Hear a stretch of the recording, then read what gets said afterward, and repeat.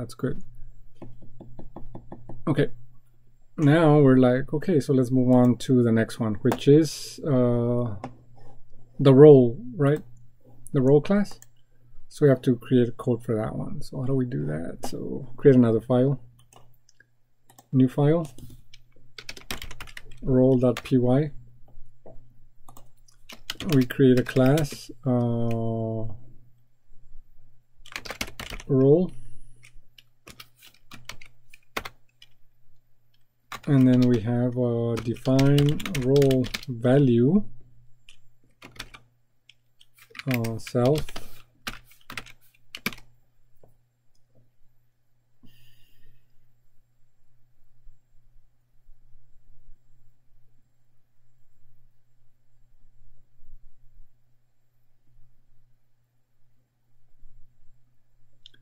okay, so this is kind of like a coding thing, right? So let me bring back, before I just code and expect you all to understand, which would be unfair for the students, right? So, okay.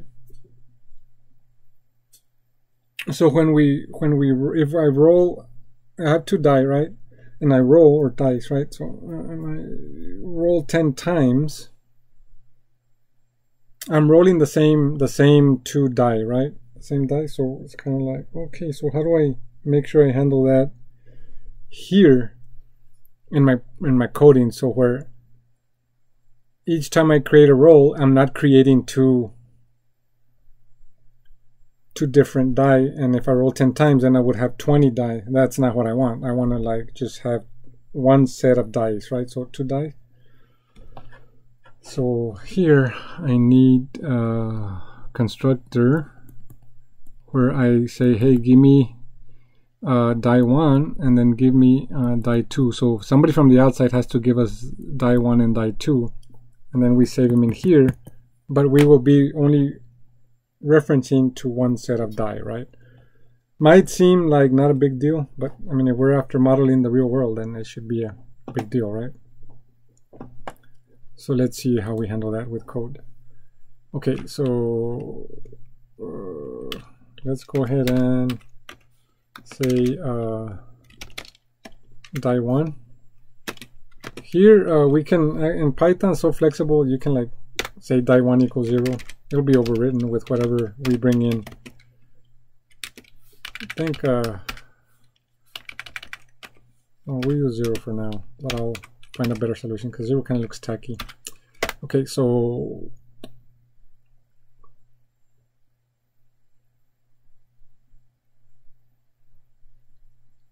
here I would say return. Again, we were looking for simplification, right? So die 1 plus die 2. Actually, this is self, right? Die 1 roll, and then self dot die 2 roll, right? So we return the 2 values summed up, and that gives us the roll value.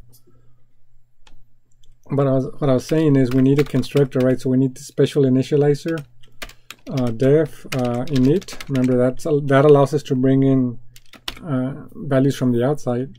So we need the self, and then we say, okay, I want die 1, and then I want die 2. And what I'll do is I'll set them to die 1 and die 2 here. Oops, not C++. Self dot die 2. Okay, so questions here with this role class. I mean, you all had already done the die class, right? So that was pretty, hopefully, like easy. But this one, like, I want to make sure we understand what we're doing here, or why I'm doing this. Then we just for like random rand ints and put like XX instead of doing this. Okay, we don't use this die. Well, I'm sorry. Yeah, because you put like two functions, return two functions or something like that. I'm just Okay, this is suggesting. what I think. This is what I think you're saying. Yeah, yeah, To use it here instead of the die, right? yeah. But then we're going back to our thinking of using functions to program, and we want to get away from that thinking. And now we're thinking of creating objects that model the real world, right? Oh, So okay. there's no random generator in the die in the real world, right? But if you really think about it, it is, right? Because every time you roll, it's like generating a random value. So every time you throw a dice, it's gonna more than likely be a different value. So with this piece here, then we are modeling something from the real world and bringing it into our program, right? So that's why we opt to do this, because we want to stay away from or procedural or functional thinking, and now we want to think in terms of objects, right? So that's why we're doing this. Okay. Yeah. Okay, so now we go back here and we're like, okay, so we have this, the roll, and now we test the roll, right? So we go and we can test the roll. And now we know that we need to verify that the values 1 min, max 12, right? So 1 through 12, because we're dealing with two die, right? So, or dice, right? Set of dice. So let's go to the test case here. How can you use the roll function without importing the die class?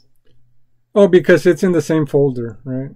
Directory here. It's in the Okay, same okay. So if directory. it's in the same folder, it can access it? Yeah, Python will look there first. Okay. Yeah. Hopefully, we'll see. Okay, let me see here. Actually, because roll, it'll work, right? So it'll work.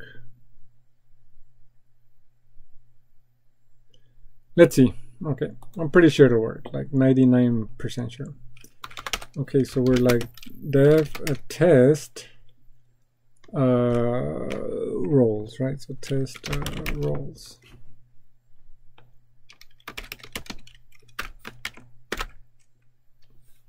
Okay, so we have roll equals roll.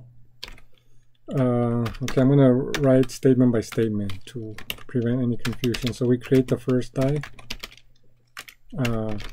right? And then we create the second die. And we send in die 1, and then we send in die 2. So there we have our set of die, right? Our dice, right? So and then I need to make sure I do a quick fix, and I want it to blow up, so I have to put src here, right? Src dot. Okay. Okay, so I have my roll, and then I say the roll value. Okay, so we say self dot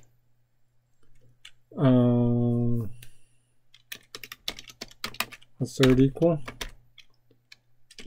roll value greater equal to 1 should be true,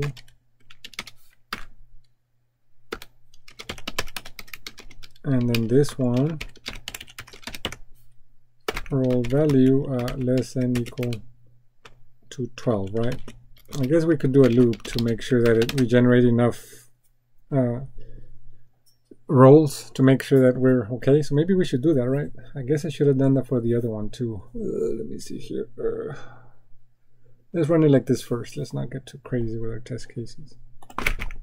Clear. Okay.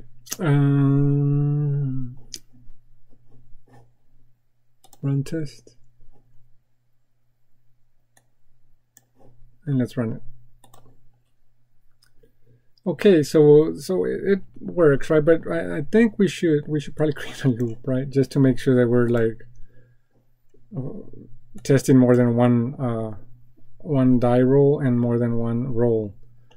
So here, let me see here.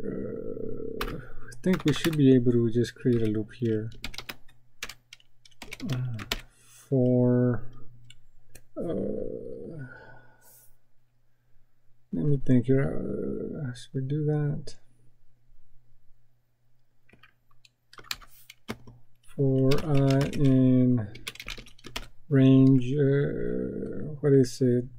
0 to 7, right? Because it's -1. Go here. Tab. Okay, so do it and then. Okay, let me do this one before I run the other one. So clear. And let's run it. Run test. Run it. Okay, so we're looping and we didn't get any fails, so that's good. That means we're staying within the 1 to 6 range. Okay, so now we do the same thing for this one. This one at least 12 times, right? Let's do it at least 12 times. We don't want to create different roles.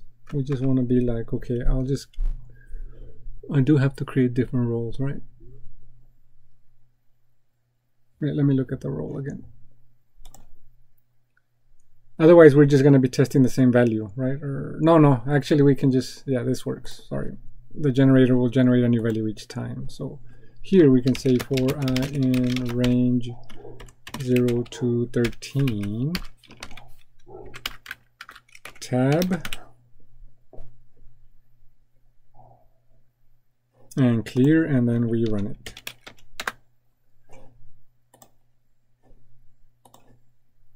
And we're good. So we have the test cases so far, right? So good.